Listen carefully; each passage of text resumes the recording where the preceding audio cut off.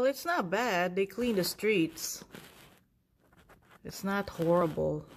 Supposed to do grocery shopping, but I'm waiting for my Amazon delivery. So I'll probably just stay home. I forgot to put the video of that venison hind leg, what I did to it. I think I'm just gonna do that.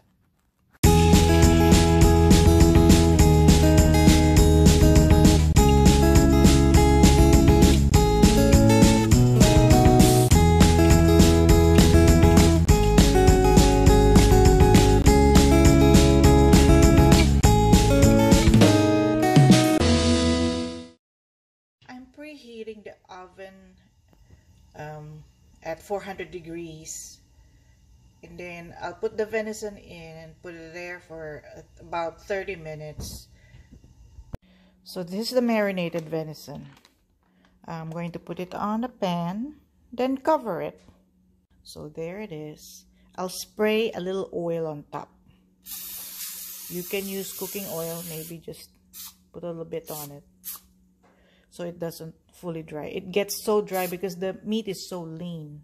I'm gonna put it in the oven, 400 degrees, maybe for 30 minutes. We'll see.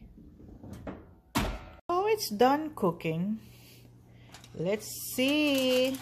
Ow. It's very hot. Wow. So now I'm going to put it back in the oven without the cover. Make it a little crunchy around the edges. This is how it looks like after it's been broiled for 10 minutes on one side. I'm going to flip it over and broil it. I put it back in the oven. Broil it again for another 10 minutes on the other side. But I'll spray a little oil so it will give it a little crisp on the edges. See there? It's not gonna be dry. Promise. And this is it. Looks good. And it actually tastes really good. I did a little taste test earlier. We're having this for dinner.